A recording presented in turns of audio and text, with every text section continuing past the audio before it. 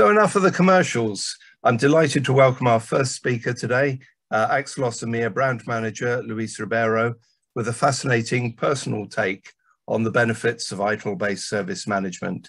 His session entitled Reaching Everest Base Camp with ITIL-4. Hand over to you, Luis. Thank you.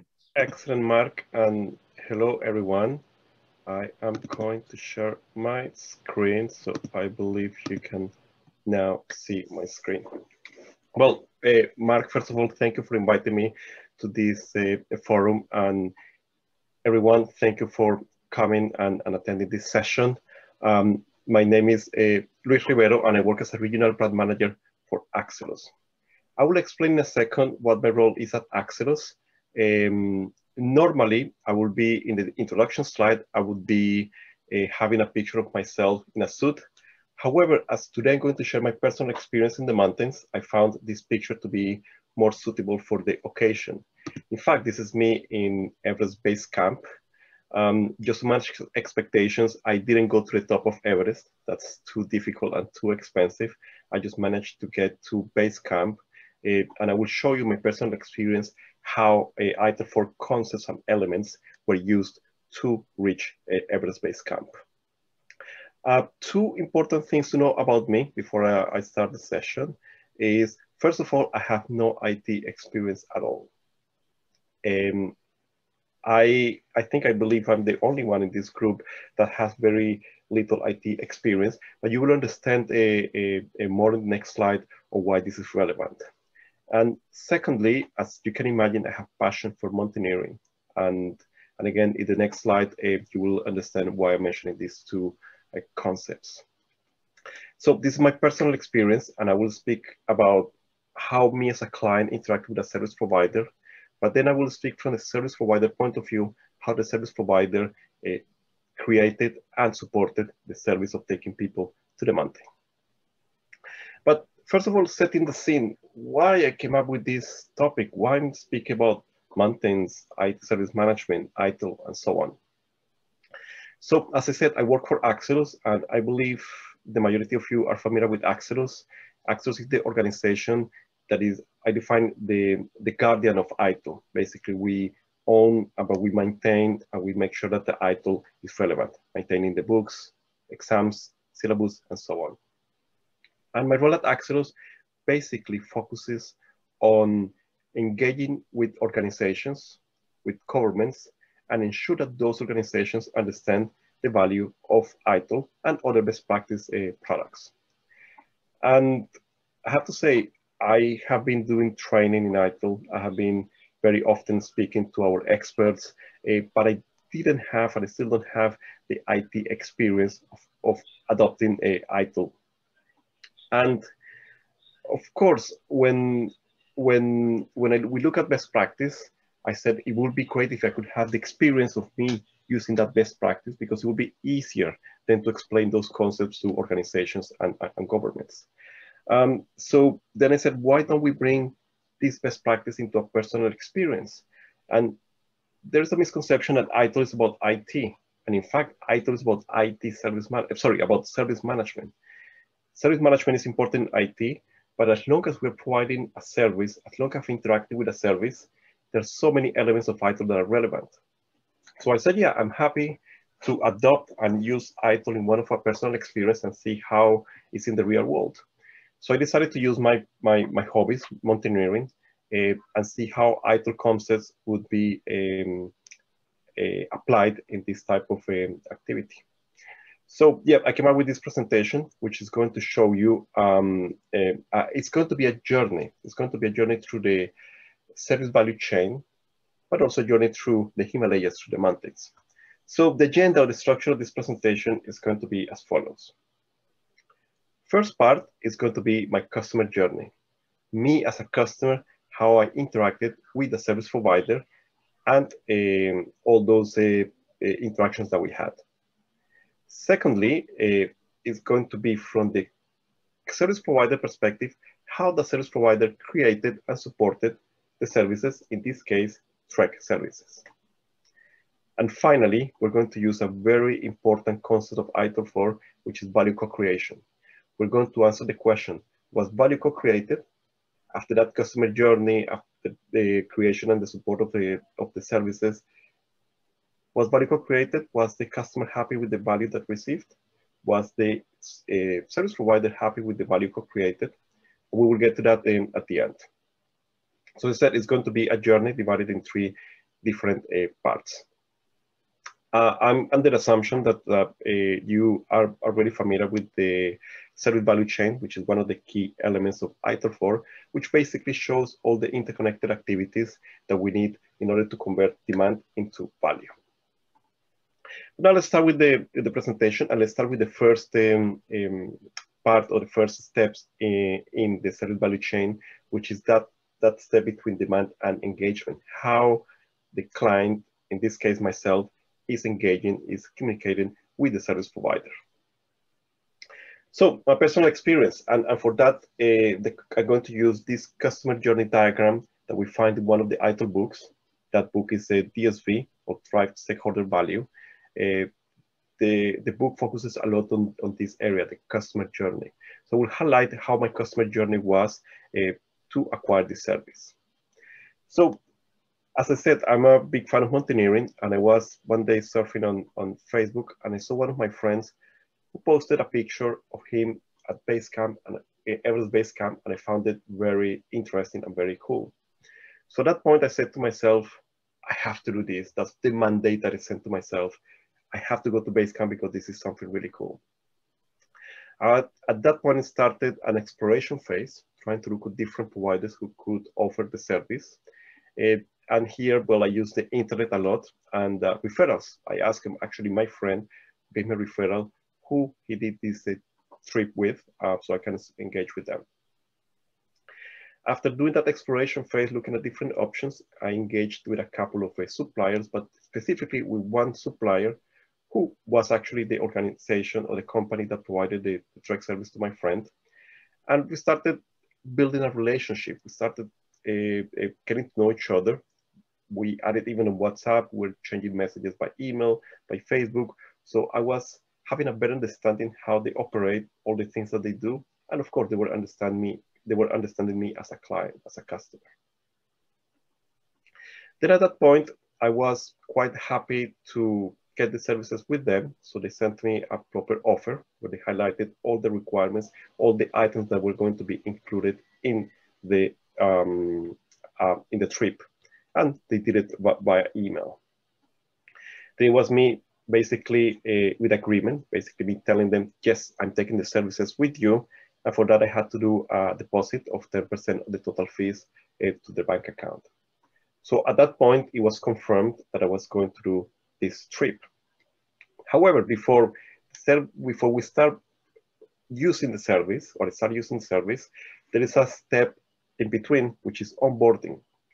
And onboarding shows all those activities that I need to prepare before I go and take the service. In this case, those activities were around emails, about blogs of people who did Everest Base Camp in the past. So some kind of preparation of what to expect from my end. And also a list or a checklist of items that I need to bring to the mountains. So all that preparation that I needed before I went to the mountains. And then the next 2 steps, co-create and realize, those are going to focus later in the presentation, those steps, because we're going to use the service value chain to explain how value was co-created and if there was a realization of value. But something important to highlight here is the following. By these interactions with the service provider and myself, we got to know each other. So they knew the things that I wanted. They knew that I liked photography. I knew how they operated. I knew how other customers perceive their services. So we got to know each other. And that dotted line, gray line, is what we call the band of visibility. By these interactions, they got to know me a bit more, and I got to know them a little bit more as well. And that's extremely important because the more that they know me, the more that I know them, the easier it's going to be to co-create value. So we will see at the end if value was co-created in this case. So, as I said, at this point, I sent my deposit. I was preparing myself to go to the mountains. And next step was basically for me to take a plane and go to Nepal. So I'm based in London, but I flew to Nepal. I landed in Kathmandu, and then in Kathmandu, a taxi was waiting for me to take me to the hotel, and that's basically where the service started. Now I'm going to change my point of view, and I'm going to speak on behalf of the service provider. I have a very good relationship with the service provider. So for this story, I interacted with them quite a lot, but I'm going to tell you how they prepared, how they created that service for me. So as you can imagine, then if we go through the service value chain, the step is planning. How the service provider did the planning activity to decide if they were going to create the service for myself. And of course, for my wife and other people who did the service with, who did the trek with me. In this case, the service provider were looking at different areas, such as what's the cost that they need to incur, what are the benefits that they're going to get, not only revenue, not only how much money the customers are going to pay me, but it's also I'm going to have some benefits on brand awareness or other criteria. They evaluate risks, they check that they have resources. So basically some kind of mini business case. They look at the opportunity and see if they have the resources and they, commercially speaking, make sense to create this service. For this activity, there are certain practices that support those activities, such as business analysis, financial management, and the ones that you see on the screen. So once the service provider planned those activities and said, you know what? Yes, it makes sense that we provide that service, we create that service for Luis. Then we went to the next step, which is basically the design and transition, sorry, the design of that service. And here is then when the service provider said, okay, fine, we have a group of people from London coming here, let's design how that service is going to be given to them. So the way that they designed the service was the following. They created 4 key elements of the service. One was the domestic transfers. What I mean by that is transfer from the airport into the hotel. And I will explain in a second how that works. But as I said, when I landed in Kathmandu, there was a taxi waiting for me because that's when the service started. Hotels in Kathmandu, because I spent 1 night, actually 2 nights in Kathmandu, so that was given by the service provider. Some internal flights to get to the place in the mountains where we started the trek. And of course, the trek itself that included all the hotels, the restaurants, the itinerary, porters, and so on. So that's a design that they did. And you see in the screen some of the practices, ITIL practices that supported these activities. I know it's easy for me to speak about these elements because I experienced myself, so I know what I'm talking about. But if you haven't done this trek, might be a bit more difficult to understand the concept of these blocks. So let me show you a couple of pictures to help you understand how the service was created. So as I said, I landed in Kathmandu. In Kathmandu, a taxi waited for me, took me to the hotel. I slept 1 night in the hotel. Then another taxi took me back to the airport.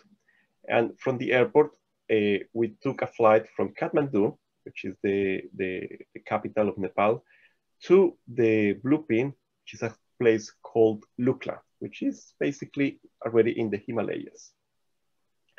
We took that flight to Lukla, and I have to say one of the most dangerous airports in the world. It's just a runway. There is nothing else.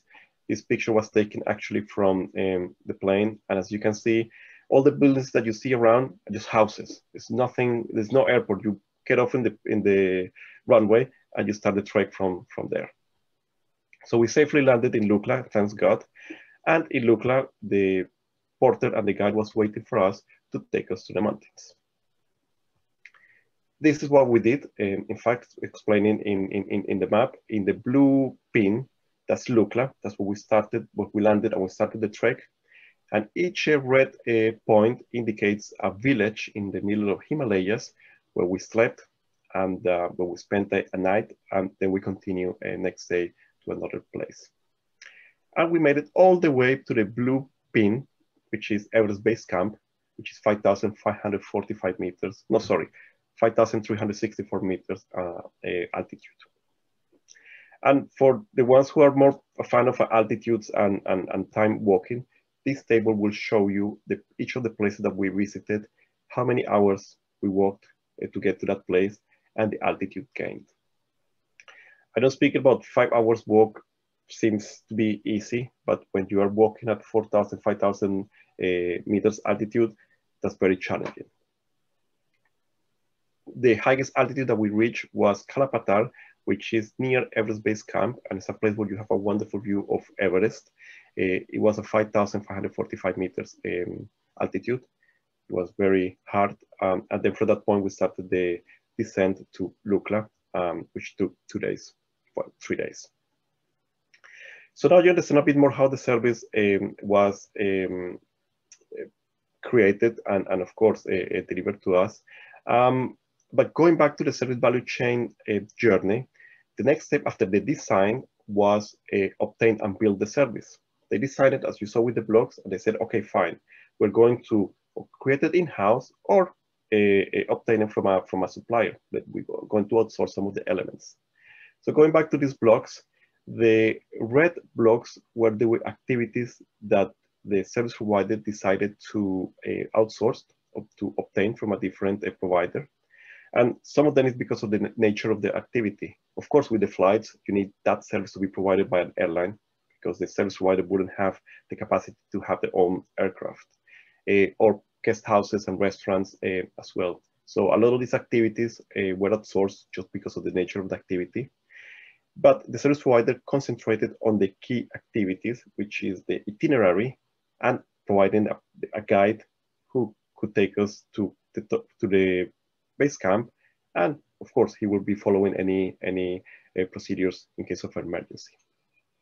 Again, in this activity we have certain ITIL practices supporting those activities, such as risk management, supply management, capacity management, and so on.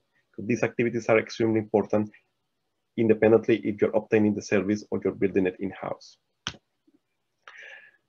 You see one of the blocks here that I speak about porters, and I want to spend one additional slide speaking about porters because this is a key element of the service. Porters are those people who help us carry the bags in the mountains. As you can imagine, because of the altitude, we don't have enough oxygen, so it's really difficult any physical activity. And these porters are very well trained, but they are from the mountains. And what they do for a living is they carry weight, they carry bags for us. Otherwise, you wouldn't be able to carry out a 15, 20 kilos bag unless you are extremely in a very fit condition. This is me actually trying to lift one of those bags. They do it with the head. In fact, it's quite impressive. And I took a picture, but then after that I was done. It was very, very hard. So porters were a key element in basically creating and delivering this service. So continue with the journey. The service provider obtained and built those components, and then they went to deliver and support the service. And deliver the service was basically, as we said, once I landed in Kathmandu, start taking me through Kathmandu, through the airports, and then through the mountains, all the way to the base camp, and of course, back to Kathmandu. But also a key component is how they supported the services. Because as you know, I mean, all of you are very well familiar with IT and service management. The support part is key. The services are never perfect and support is always needed. So in the Himalayas, similar to what happens in the real world in your companies, for a lot of you who are in this session, we face risks, we face problems, and we face incidents anytime that we are working in a service, anytime that we're delivering a service. And I'm going to show you how the service provider were using already elements of ITIL-4 to address especially incidents. So these are the common incidents that you can see in going to the mountains in Nepal. Some related to altitude sickness, that can be something like a mild headaches, to all the way to edema. Edema is like a blood clot, and that you need immediate evacuation. You can have some walking injuries, such as blisters, strains, and so on. And you can have other category of incidents, such as yak, that animal might attack you. It's not that they attack you, it's they might push you and you might fall, rock falling and flight delays. So to show you how the service provider was dealing with incidents, I'm going to concentrate on the extreme incidents, which is the edemas, cerebral or pulmonary edemas, which, as I said, is a blood clot in your body that needs immediate evacuation. And something that I found fascinating from this provider is that even they didn't know they were using ITIL-4, they were using the 4 dimensions of service management to provide support when they had an incident. So thanks God we didn't have any edema, cerebral edema or pulmonary edema in our group of the trek. But speaking to them after the trek, they were telling me that sometimes they have those cases, and they will explain to me what are the areas or what are the elements or what are the activities that they do in order to restore the service quite quickly, and of course make sure that that person has the care that needs and nothing serious happens. So they have a process in place where when a person not feeling well, it's going to be some kind of detection, what's happening with that person. It's going to classify what the incident is. It might be just a mild headache and that's it. But if there are certain symptoms that are becoming quite serious, you're going to have a diagnosis, and then they're going to say, yes, this person is suffering edema. So we need a resolution. In this case, a resolution is we need to evacuate this person, even by helicopter, or some porter might take that person down, but that person needs to go to lower altitude so the body can recover. And when that happens, they close it and they restore the service, not with that person, because that person will be likely in the hospital in recovery, but they restore the service with the group of people who are going to base camp. So they have a process in place, but importantly, they also need to look, or they're looking at after partner suppliers. They can have a perfect process in place, but they need to make sure that they have certain suppliers who can provide oxygen in the mountains. If they need a doctor, so they know where the doctors are located in the mountains. And in case that a rescue helicopter is needed, which most of the cases is needed, they have all the elements, all the procedures to get a rescue helicopter as soon as possible. So the suppliers are key, because especially oxygen, a rescue helicopter is needed. So the service provider need to know when, how to get to those suppliers and how to get the oxygen and the helicopter services. But the service provider also knew that it's not only about having good providers, good suppliers and have good processes. People is key, is extremely important. So it's not only about the guide taking the lead and helping that person with the edema. You need to make sure that the porters are willing to help, that if you need an evacuation with porters, some of the porters speak English, because likely that person that is being evacuated might need to communicate certain things. So there's some kind of preparation with the teams and with the people who are involved in this incident. And finally, they look after the information. If there are two key parts here. If the service provider calls a helicopter, a rescue helicopter, to get that person, if the service provider doesn't provide the insurance details to the helicopter won't fly, unless you have $2,000 cash. So the service provider needs to make sure that they have the right information from each of the customer with insurance details. And if that person is unconscious, that the service provider can provide medical history in case that person goes to Kathmandu and needs medical treatment. So information is key, because you may have all the other parts in place, but if you don't have the information, the helicopter might not come, your service might not be restored, and that person might have complications. So that's why this area is important, and they have certain processes and procedures in place to make sure that information is available at any time. So it's interesting here that we see how an organization in Nepal, who do very little IT, they're providing a service of taking people to the mountains, that are using elements of ITIL-4, specifically the 4 dimensions of service management, to deal with incidents. So it really proves that you don't need very IT complex scenarios to use this. In the very simple scenarios, those are very useful as well. But moving on, I show you how those services were supported with an example of the incidents in the Himalayas.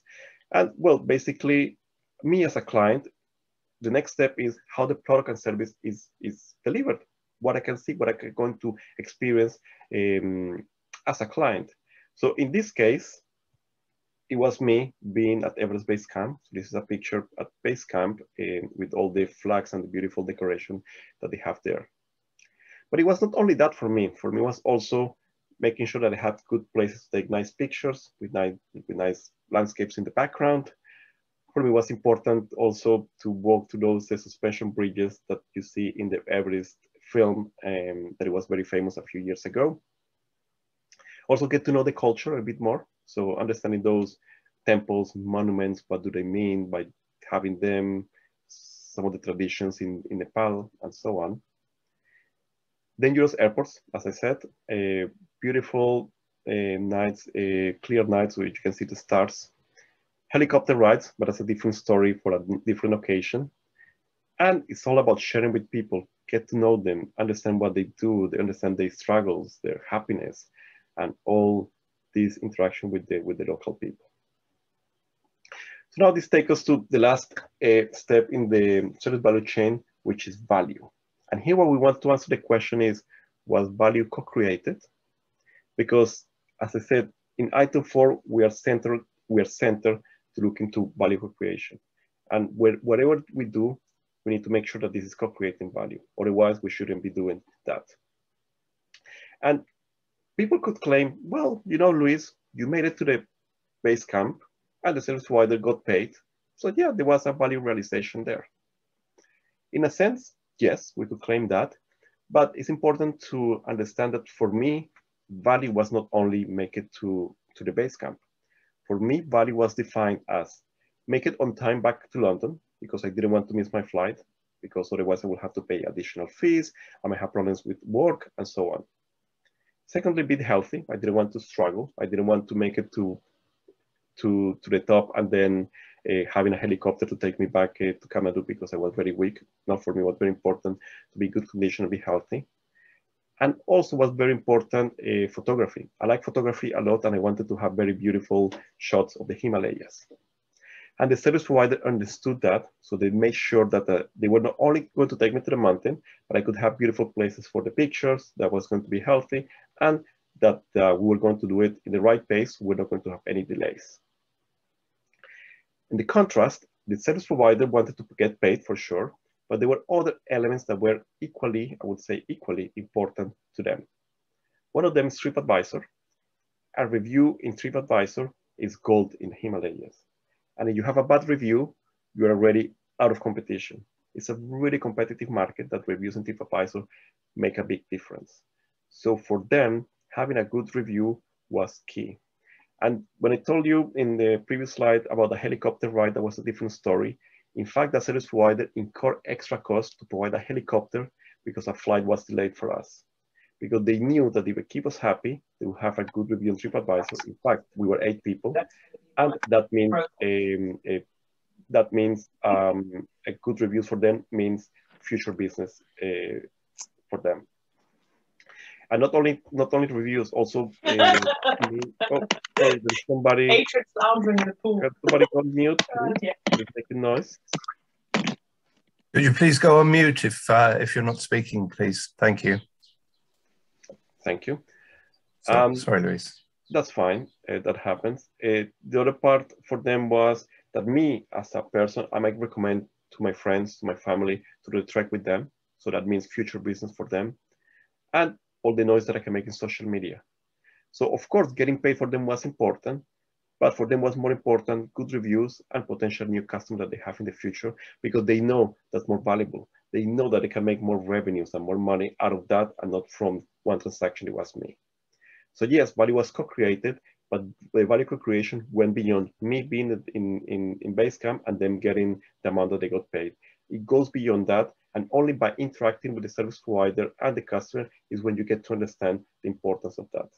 I understood how important for them is to have a good review in TripAdvisor, and that's why I was willing to do one, because I know that's going to help them. So that's all. That's the end of my presentation. But before that, I just want to say 2 things. First of all, as a conclusion, we can clearly see that ITIL goes beyond IT. In ITIL, the IT component is important, but it's all about service management. As long as you're providing a service, if it's involved in IT or not, ITIL elements are going to be useful. We speak about incidents when you have incidents with IT systems, but as we said, in the mountains with no IT equipment at all, you also have incidents. And the incidents could be that a yak, an animal push you, and then you injure one of your legs. So one of the something that I want to share with you, or how do you say that word? I want you to question if your organization is adopting ITIL outside IT. If not, that's something that you might want to consider, because if you're any service that your organization is doing outside IT, elements of ITIL will be helpful for sure. And secondly, if one day you want to do this trek, I highly recommend this organization. First of all, because I did it with them, but mainly because they're using ITIL-4. So I'm sure if you're in IT service management, you will be happy to do it with an organization that is using ITIL-4. Excellent people, wonderful experience, not too expensive. You can trust them. So yeah, if you want to do this activity, I highly recommend this organization. And that's the end of my presentation. Just in time, and I hope you enjoyed this presentation. Thank you, Mark, and thank you, everybody. And Mark, back to you.